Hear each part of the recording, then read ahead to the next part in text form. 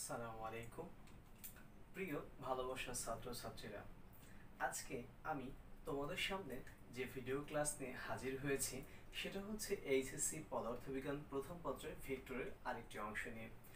Victor অধ্যায়টি হচ্ছে এমন, আমরা প্রথমে ভিক্টর অধ্যায়টি যেটা পড়ানো শুরু করেছিলাম সেটা প্রথমে কিছু সংজ্ঞা ছিল এবং তার পাশাপাশি আমরা এই ভিডিওর পূর্বে যে ভিডিওটি তোমাদের জন্য আপলোড করেছিলাম সেই ভিডিওতে ছিল ভেক্টরের যে যোজনের যে নিয়ম, সেখানে ছিল ত্রিভুজ সূত্র, সাধারণ নিয়ম এবং ছিল বহুভুজ সূত্র।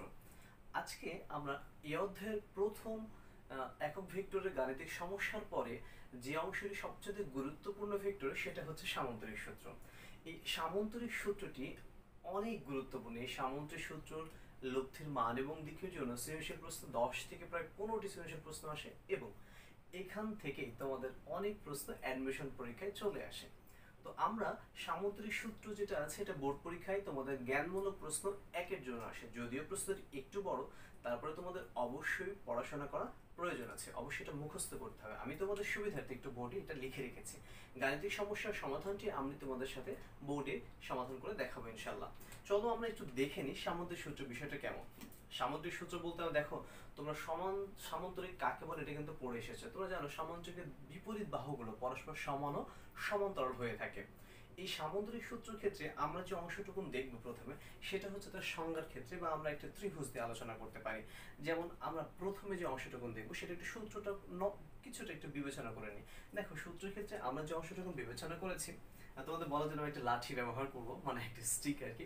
দেখো সামান্তরিক সূত্র, কোন সামান্তরিকের একটি কৌণিক বিন্দুতে হতে অঙ্কিত সন্নিহিত বাহুদ্বয় যদি কোনো কণার উপর একই সময়ে ক্রিয়ারত একই জাতীয় দুটি ভেক্টরের মান ও দিক নির্দেশ করে, তাহলে ওই বিন্দু হতে অঙ্কিত সামান্তরিকের কর্ণ উক্ত ভেক্টরদ্বয়ের লব্ধির মান ও দিক নির্দেশ করবে। আচ্ছা, এই যে অংশটুকু আমাদের বললো, এই অংশটুকু আমাদের কতটুকু বলে আমরা একটু ড্র করার চেষ্টা করব। প্রথমে দেখো, আমরা যদি একটা ভেক্টর নিই, জাস্ট ইমাজিন আমরা এই একটা অংশ ভেক্টর নিলাম, এটার নাম দিলাম ও, এটার নাম দিচ্ছি এ। দেখো এটা একটা পি ভেক্টর নামে আমরা আখ্যায়িত করি। খেয়াল করো, আমরা এখান থেকে আরেকটি ভেক্টর নিই, আমরা কিছু দূর নিলাম, আমরা একটি ভেক্টর এর নাম দিলাম কিউ। তো আমরা তো সামান্তরিক হয়নি, দেখো আমরা কিন্তু জাস্ট কি হয়েছে দুটি ভেক্টর দিয়েছি। এই ভেক্টর থেকে আমরা সামান্তরিকটা ড্র করার জন্য আমরা মনে করি এই অংশটুকু নিয়ে নিলাম, এখান থেকে আমরা এই অংশ আরেকটি অংশ ড্র করে নেব।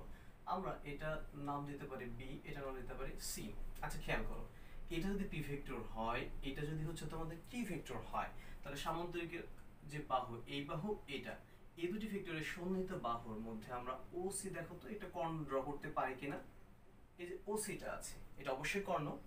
তো দেখো আমরা যেটা বলেছিলাম যে কোন সামান্তরিক একটি কৌণিক বিন্দু হতে, এই যে সামান্তরিক এটা কৌণিক বিন্দু আমরা ও ধরেছি, এই কৌণিক বিন্দু হতে অঙ্কিত সন্নিহিত বাহুদ্বয় যদি কোনো কণার উপর একই সময়ে ক্রিয়ারত, আর এই যে সন্নিহিত বাহুদ্বয়, এই যে ও বিন্দু, এই কণার উপর ক্রিয়ারত একই জাতীয় দুটি ভেক্টর মানে একটা পি ভেক্টর একটি কিউ ভেক্টর, এই ভেক্টরের মান ও দিক নির্দেশ করে, তাহলে ওই বিন্দু হতে এই বিন্দু হতে যে এই যে সামান্তরিকের যে কর্ণ, এই কর্ণটায় উক্ত যে দুটি ভেক্টর, এই দুটি ভেক্টরে কি করবে, এই কর্ণটায় তার লব্ধির মান এবং দিক প্রকাশ করবে। আমরা এই যে দুটি ভেক্টর নিলাম, এর যে দুটি ভেক্টরের পরস্পর কোণ এটাকে আলফা দ্বারা প্রকাশ করব, এবং এই যে ও এ ভেক্টর সাথে এই যে লব্ধিটাকে আমরা একটু আর দ্বারা প্রকাশ করি, এই ছোট অংশটাকে থিটা। তোমাদের মনে রাখার সুবিধার্থে সবসময় মনে রাখবা যে কোনো দুটি ভেক্টর যে কোনো দুই দিকে যদি ক্রিয়াশীল হয়, তার মধ্যবর্তী কোণটা আমরা বৃহত্তর কোণ আলফা দ্বারা প্রকাশ করব, এবং দিক নির্ণয়ের জন্য যে বাহুটা প্রথম ভেক্টর ধরে নেব তার সাথে আমরা দিকের জন্য থিটা নির্ণয় করে নেব বা ধরে নেব আর কি। দেখো আমরা প্রথম ভেক্টর কি ধরেছে পি, আর দ্বিতীয় ভেক্টর কি ধরেছে কিউ। পি এবং কিউ এর মধ্যবর্তী কোণের মান হচ্ছে আলফা, এবং পি কার সাথে দেখা ছোট থিটা কোণ আছে কর্ণের সাথে এই ভেক্টরের।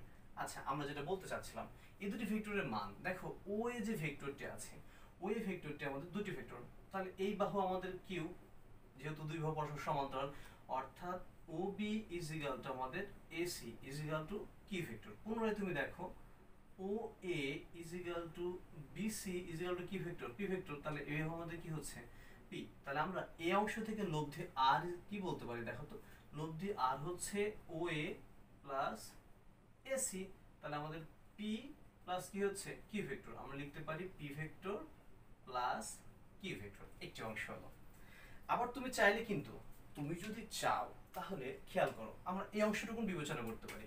দেখো লব্ধি যদি আবার এই পাশে আমরা বিবেচনা করি তাহলে কি হয়, এই অংশটুকু দেখো কিউ প্লাস পি বলতে পারি, দেখো আমরা এইটুকু বলতে পারি। লব্ধিটা আবার তুমি দেখো আরেকটা অংশ, এই যে OC is equal to Obi plus আমরা লিখতে পারি বিসি। খেয়াল করো ওসি মানে কি, তুমি আর ওবি মানে কি তোমার কিউ ভেক্টর, প্লাস এটা হচ্ছে আমাদের কি আছে পি ভেক্টর। তার মানে এই পাশে তুমি কি লিখতে পারো কিউ প্লাস পি ভেক্টর। এটা এই যে লব্ধি আর, এটা একটা সামুদ্রিকের যে তুমি কর্ণ দেখলে, এই কর্ণ আরটি হচ্ছে সামুদ্রিকে কি করবে, মান নির্দেশ করবে। এবং তুমি যদি দিক নির্ণয় করতে চাও তাহলে এই যে ছোট্ট কোণ থিটা আছে এর সাথে আমরা দিক নির্ণয় করতে পারি। তো আসো আমরা এখন যেটা প্রতিপাদন করব সেটা হচ্ছে এই সামুদ্রিকের সাহায্যে কিভাবে একটি ভেক্টরের মান ও দিক নির্ণয় করা যায় সে অংশটুকু বিবেচনা করব। প্রথমত আমরা এইভাবে এগুলো মুছে নেব, মুছে নিয়ে আমরা পুনরায় একটি সামুদ্রিক সূত্র অ্যাপ্লাই করতে চাই। সেই সামুদ্রিক সূত্র অ্যাপ্লাইয়ের জন্য আমরা বিবেচনা করব এমনটি, সামন্তরিকের সূত্রের মান নির্ণয়, মান নির্ণয়। আমরা এই মানের জন্য আমি একটি সামন্তরিক পুনরায় বিবেচনা করে নেব। আমরা প্রথমে একটি ভেক্টর নিয়ে নেব ঠিক আগের মতন, এটা ও, এটা এ ভেক্টর থাকবে, ও এ বিন্দু। এটা আমরা একটু সামন্তরিক একটু ড্র করে নিই, ও এটা হচ্ছে বি, আমরা এটার নাম দেব হচ্ছে সি। তাহলে দেখো এটা পি ভেক্টর, এটা হচ্ছে আমাদের কিউ ভেক্টর। তাহলে আমরা এখান থেকে ডায়াগোনাল টোটাল কোণ কিন্তু আমাদের কি থাকবে আলফা। মনে রাখবা দুটি বাহু যেদিকে থাক না কেন, যেমন মনে করো এই একটা ভেক্টর, তাহলে এরকম আরেকটা যদি ভেক্টর তুমি নাও, এটা যদি পি নাও, এটা যদি কিউ নাও, তাহলে টোটাল কোণ কি দেবা আলফা। তারপর তুমি যদি মাঝখানে একটা লব্ধি টান দাও তাহলে এটা হয়ে যাবে থিটা। ঠিক এরকম এর মাঝখানে আমাদের লব্ধিটা হচ্ছে এর কর্ণ। দেখো আমরা এই অংশ লব্ধি হচ্ছে আর, এটা রাখলাম। আর ছোট একটি কোণ কি আছে আমাদের থিটা। এখন খেয়াল করো আমরা একটি কাজ করব, আমরা এই যে ও এ এখানে পি ভেক্টর আছে, ও এ বাহুটিকে মান নির্ণয়ের জন্য আমরা কিছুটা বর্ধিত করে নেব। বর্ধিত কেমন, এমনটি একটু বর্ধিত করে নিলাম, মনে করো ও এম পর্যন্ত নিলাম। এখন এই বর্ধিত অংশের উপর দেখো সি একটি বিন্দু আছে, এই সি থেকে তুমি একটি লম্ব ড্র করবা, এই লম্বর নাম দেব হচ্ছে ডি। তাহলে খেয়াল করো এখান থেকে তো একটা সামুদ্রিক ড্র করা যায়, এই কোণটা আলফা হবে না থিটা হবে। খেয়াল করো এখান থেকে তুমি আরেকটি বাহু এখানে নাও, নিয়ে আরেকটু সামনে যদি ক্রস করো তাহলে এটা কি হয়ে যাবে, একটা সামুদ্রিক। তাহলে এই অংশটুকু কি হয়ে যাচ্ছে তোমাদের আলফা। একটু খেয়াল করবা এখানে যে আমরা একটু কাজ করব, যে আমাদের ও এ, দেখো আমি যদি তোমাদের বলি যে ও ডি ইজ ইকুয়াল টু, খেয়াল করো ও এবং ডি এই অংশের ক্ষেত্রে দুটি ভাগ আছে, একটা ও এ পার্ট আছে, তাহলে আমি এটা বলতে পারি ও এ প্লাস এডি, এটা বলতে পারি। কিন্তু এটা থাক, আমরা এখন এক কাজ করব যে আমরা এই যে ভেক্টর দেখলাম, ভেক্টরে ও সি এবং ডি, দেখো এটা কিন্তু আমাদের একটা সমকোণী ত্রিভুজ হয়ে আছে। এই যে অ্যাঙ্গেলটা দেখো ও সি ডি একটা কত সমকোণী ত্রিভুজ। তাহলে সমকোণী ত্রিভুজ থেকে তোমরা কি জানো, পিথাগোরাসের উপপাদ্য অতিভুজ স্কয়ার ইজ ইকুয়াল টু ভূমি স্কয়ার প্লাস লম্ব স্কয়ার। আমরা এটাই করব। এখন আমরা বলবো এটা এখন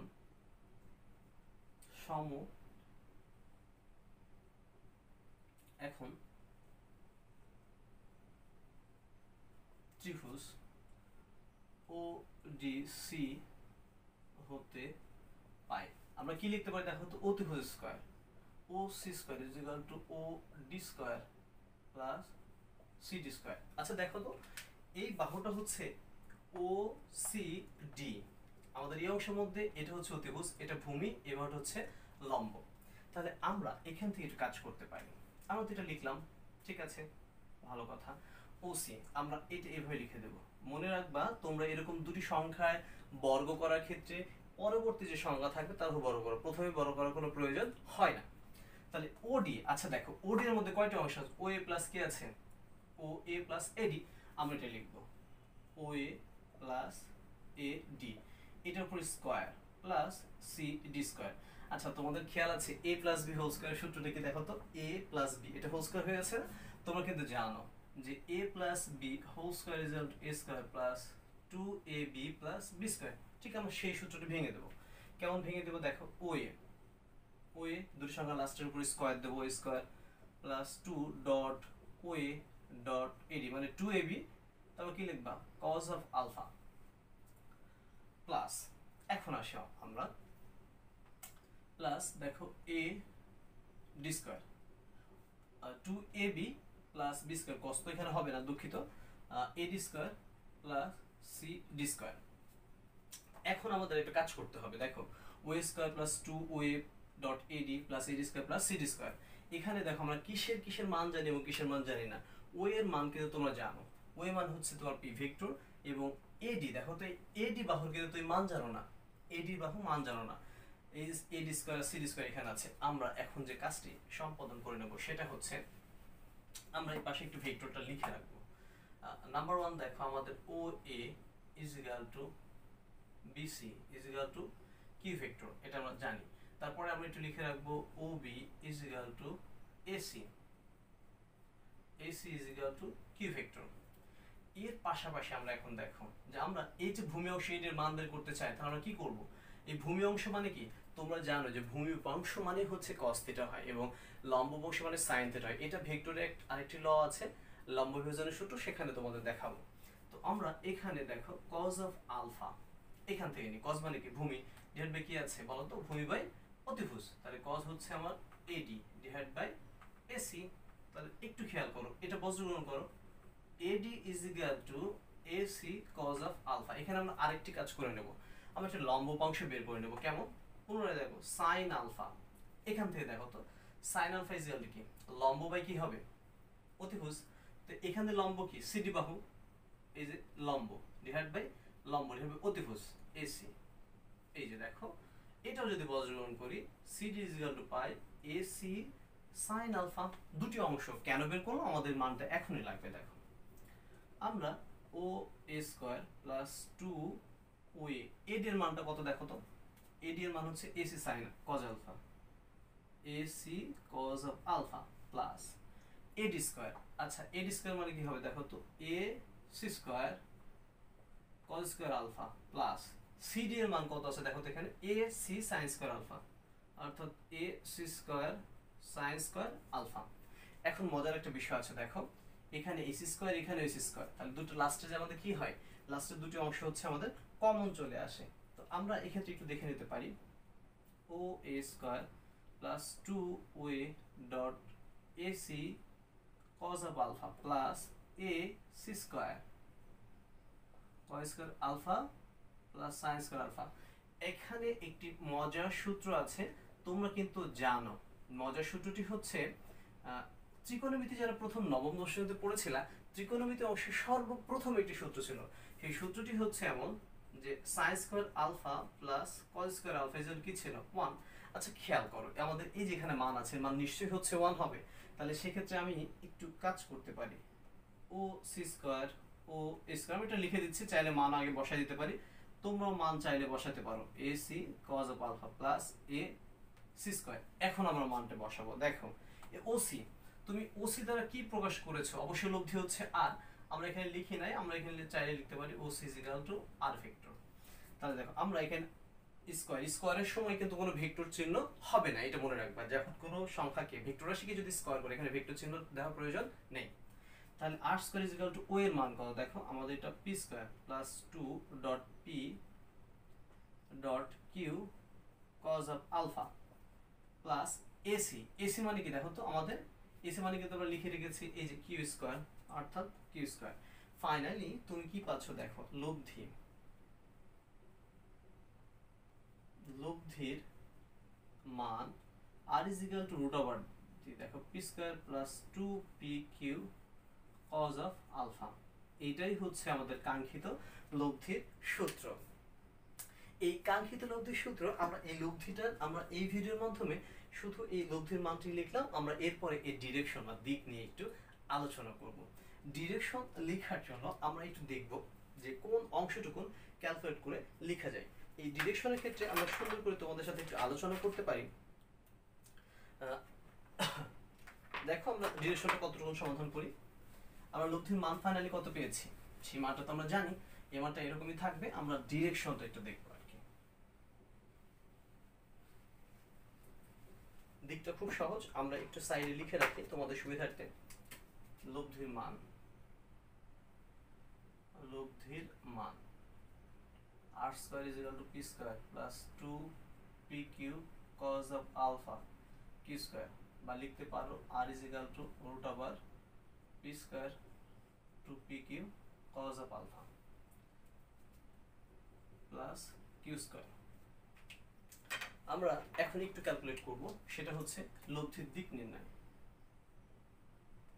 লব্ধির দিক নির্ণয়। দেখো, লব্ধির দিক নির্ণয়ের জন্য আমাদের যে অংশ আছে ও ডি এবং সি, এটা সমকোণী অংশ। তাহলে আমরা বলতে পারি যে এখন ত্রিভুজ ও ডি সি হতে পায়, খেয়াল করো tan থিটা। তাহলে এখানে কি আছে tan theta, tan theta is equal to কি, tan থিটা মানে হচ্ছে লম্ব, ডিভাইড বাই কি আছে ভূমি। দেখো ও সি ডি, এই বাহুটা হচ্ছে আমাদের কি আছে লম্ব, আর এই বাহুটা তুমি কি পাচ্ছ ভূমি। তাহলে ভূমি হচ্ছে ওডি, আমরা tan থিটা কি লিখতে পারি সিডি ডিভাইড বাই ওডি। খেয়াল করো এই ওডি এবং ও হচ্ছে এইটা, আমরা ওডি সি ত্রিভুজ ব্যবহার করছি। তাহলে আমরা এখানে সিডি এর মান কিন্তু আমরা এই যে এখানে জানি, দেখো A C sine alpha divide by ওডি কে দুটো অংশে ভাগ করা আছে। ওডি আমরা আগেই লিখেছি, দেখো ওডি ইজ ইকুয়াল টু দুটো অংশ, ও এবং ডি এর মধ্যে একটা ও এ আছে, একটা কি আছে এডি আছে। আবার আমরা এখানে লিখে দিই তোমাদের জন্য ওডি is equal to O A plus এডি, আমরা সেটাই লিখবো ও এ প্লাস এডি। একটু খেয়াল করো এখানে আমরা আসলে কতটুকু লিখতে পারি, tan theta is equal to A C sine alpha divide by, আচ্ছা ও এটা তো ফিক্স থাকবে নো চেঞ্জ, প্লাস একটু খেয়াল করো এডি এর মান কিন্তু আমরা এখানে বের করে রেখেছি, দেখো A C cos of alpha। তাহলে বেসিক্যালি আমরা এখন যদি মান বসিয়ে দিই তাহলে কি সমীকরণ দাঁড়ায়, tan theta is equal to AC এর ভ্যালু। দেখো এসি মানে আমাদের কত আছে, দেখো Q sin alpha divide by এটা P plus Q cos of alpha।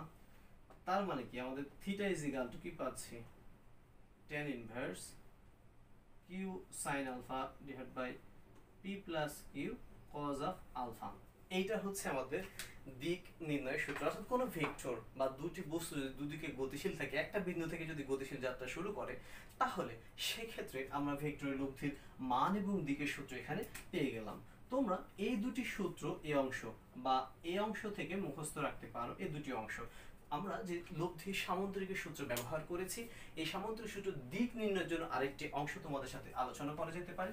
যেমন এই যে আমরা ডিরেকশন এখানে আলোচনা করলাম, খেয়াল করো এটা কিন্তু ঘড়ি কাঁটার বিপরীত দিকে চিন্তা করা যেতে পারে। যেমন এখান থেকে যে তুমি কোণটা নিয়েছো এরকম, এটা হচ্ছে আলফা, আর এখান থেকে যে ছোট কোণ এটা হচ্ছে থিটা। আমি যে রিলেশনটা দেখালাম তোমাকে দিক নির্ণয়ের জন্য, সেটা হচ্ছে আমার মূল বিন্দু থেকে তার ডিরেকশনটা হচ্ছে ঘড়ি কাঁটার বিপরীত দিকে।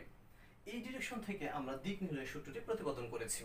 এই ভিডিওর মাধ্যমে তোমাদের পদার্থবিজ্ঞান বোর্ড পরীক্ষায় কখনো তোমাদের এরকম প্রতিপাদন চাইবে না, এখন পর্যন্ত চাই না। বোর্ড পরীক্ষাতে নীতিমালা সেই অংশে এখন সৃজনশীল প্রশ্ন আসে না।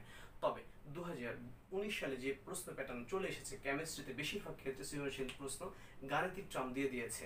ফিজিক্সে হয়তো বোর্ড কখনো নিয়ম চেঞ্জ করতে পারে। তোমাদের কিছু কিছু গুরুত্বপূর্ণ অংশ জেনে নেওয়া উচিত। এবং যে সামুদ্রিক সূত্র যে অংশটুকু তোমাদের দেখালাম, এটা বোর্ড পরীক্ষা পাশাপাশি ম্যাথ আসার সঙ্গে সঙ্গে এটা অ্যাডমিশন পরীক্ষা, মেডিকেল অ্যাডমিশন থেকে শুরু করে ইঞ্জিনিয়ারিং ভার্সিটি সকল ক্ষেত্রে এই দিক এবং এই লব্ধির মানের খুবই গুরুত্ব বহন করে। আমি তোমাদের সাথে এর পরের অংশ কিছু কিছু শর্ত দেখাবো। লেসন বাই লেসন তোমাদের সাথে আলোচনা শেষ করার পরে আমি তোমাদের ম্যাথ এবং সৃজনশীল প্রশ্নে হাজির হয়ে যাব। আমার এইভাবে পড়ানোর উদ্দেশ্য হচ্ছে তোমরা যেন বোর্ড থেকে দেখে, এই অংশ থেকে দেখে ধীরে ধীরে ম্যাথ করে নিজে থেকে পড়তে পারো, যেন লেসন ওয়াইজ তোমাদের অধ্যায়টা শেষ করা যায়। এই পদ্ধতির জন্য আমি তোমাদের সাথে এই অংশ এইভাবে আলোচনা করার চেষ্টা করছি ইনশাল্লাহ। আজকে এই ভিডিওর ক্লাস আমি এখানে শেষ করব। এর পরের ক্লাসটি, এর পরের লেসন দিয়ে আমি তোমাদের সাথে হাজির হব। তোমরা সকলের সুস্থতা এবং দীর্ঘায়ু কামনা করে আমি এখান থেকে বিদায় নিচ্ছি। আল্লাহ হাফেজ।